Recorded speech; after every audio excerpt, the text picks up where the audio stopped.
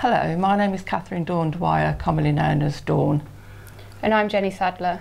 And we are standing as your Labour candidates for Fazeley and Mile Oak in the local district elections. We're the only candidates that live in the area, and we're both currently town councillors as well. We would like to continue working for a better Fazeley and Mile Oak by representing the area at the district level. Because we live in the area, we know the local issues. We know the issues you face with overcrowded roads and with lack of public transport. And we want to try and alleviate these.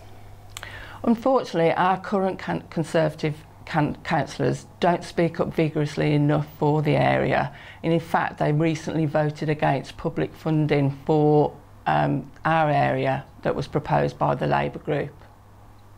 We want to see fairer distribution of funds across the district, not just in the city, and we want to see those funds spent on pedestrian safety, community spaces and maintaining hospital provisions in the area.